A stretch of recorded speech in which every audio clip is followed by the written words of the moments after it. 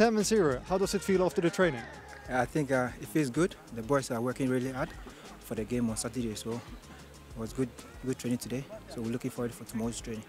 3-0 against Landskrona. What made us win the game?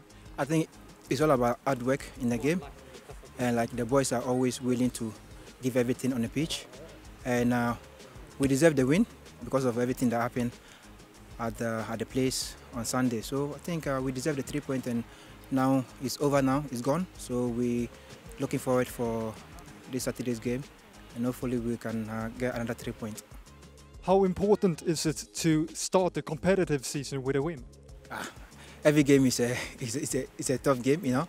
So for us, like it's part of Swedish Cup. It's always 3 points. You know, if you don't get 3 points in Swedish games, then you're not gonna go far. So we are happy with the first win last week, and now we're gonna look forward for Saturday's game. On Saturday, we're facing Akropolis here at MTF Arena.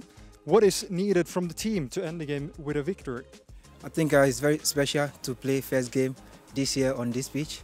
So we're gonna work hard. We're gonna give everything on Saturday to get the 3 points, because it's the first game in this year's competition. So we're just gonna do our best this year, and hopefully we can win on Saturday. You're one of the players that know what a victory in the Swedish Cup means. Are you ready to redo the whole journey?